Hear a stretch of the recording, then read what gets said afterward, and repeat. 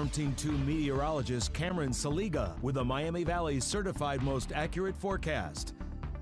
Well, today here in the Miami Valley, for the most part, it was a great day to get outside. Temperatures were pretty seasonable, getting up into the mid 80s, right around 83 degrees so far at the Dayton International Airport. We did have some storms to move on through as we went through the afternoon hours, and we still do have a few that are ongoing here in the Miami Valley, but nothing too bad. They moved through and then, for the most part, staying dry in those areas since. You can see at the Dayton International Airport, just over 1/10 of an inch of precipitation, 83 and 67 for the high and low.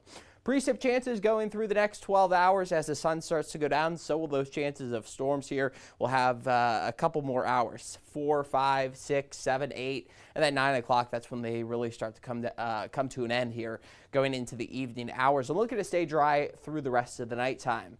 Highs on your Saturday. Not everyone getting to the 90s, but the further south you go, the better chance you do. 91 in Dayton, 92 in Oxford. Up to the north, there are those 80s, 88 and 89 degrees. Maybe we'll make a run at those 90s in some of those places with the upper 80s tomorrow.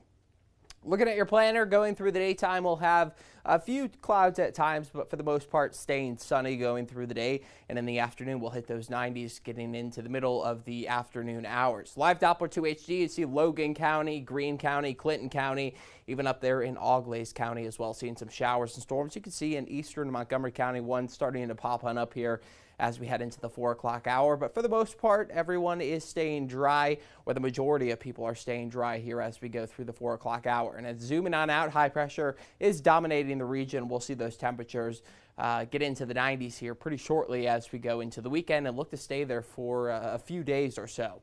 Future track, as we go through the nighttime, you can see those chances of storms coming to an end by around 9 o'clock at the latest. And then as we go through the rest of the night, staying dry, we'll have on and off cloud cover, mostly clear to partly cloudy. And as we go through the daytime tomorrow, it looks like those storms will fire off east of the Miami Valley. So staying dry going through your daytime. It's going to get to the 90s and also be a bit humid out there. So just make sure that you do have enough water as you head outside. Heading into Sunday, that's when we could see a few showers and thunderstorms. Models not in agreement right now on the exact timing of the system moving on through, but as it makes its way into the Miami Valley, it's going to be a complex further off to the west, and as it makes its way into Ohio, we'll start to see this complex really start to weaken as we go through the morning and middle of the daytime.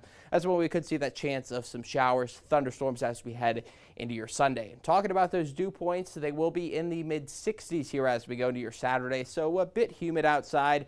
And then as we head into Sunday, those dew points do rise up into the 70s, so it is going to be hot and humid here as we go into your Sunday, Monday, even into Tuesday as well before that cold front does move on through the area.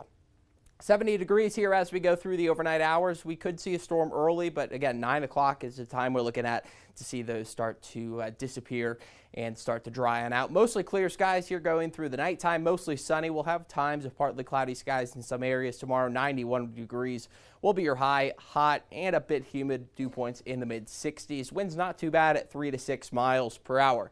And I told you about that stretch of hot and humid conditions. Monday is going to be the hottest day here as we go through the next 7 days. We'll have dew points right around the 70s, so we could see heat indices on Monday getting close to 100 degrees, something to monitor here. And you do want to stay hydrated as we go through those 90-degree days, and then cooler for the second half of the week.